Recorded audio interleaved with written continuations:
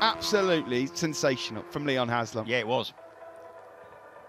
Only one rider left in Omologato Superpole, and it's Kyle Ryde. Number 77, race winner here at Donington many times, a rider who just lives down the road. What can he do now?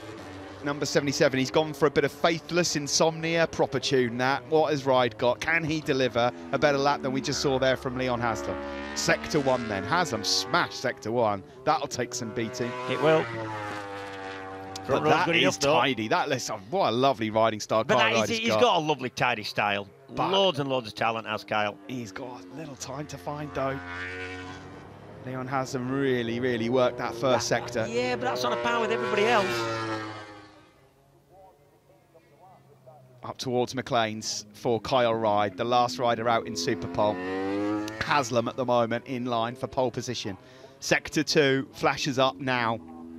2 tenths down. That's a task, but remember, Leon Haslam did go deep into the Melbourne Loop, so there could still be a chance here for Ryde.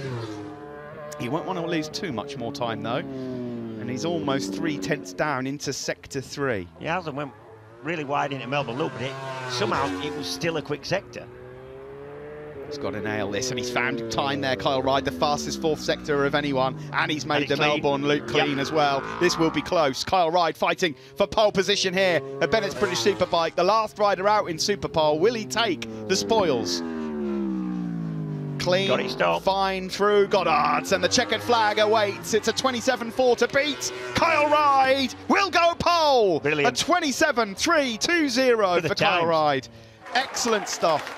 All 3 on the front row in the 27s. It's Kyle Ryde on pole on the OMG Racing Yamaha, sponsored by LAMI, with Leon Haslam 2nd and Jason O'Halloran in 3rd. Tommy Bridewell will head row 2 with the Irwin brothers, Andrew and Glenn. There is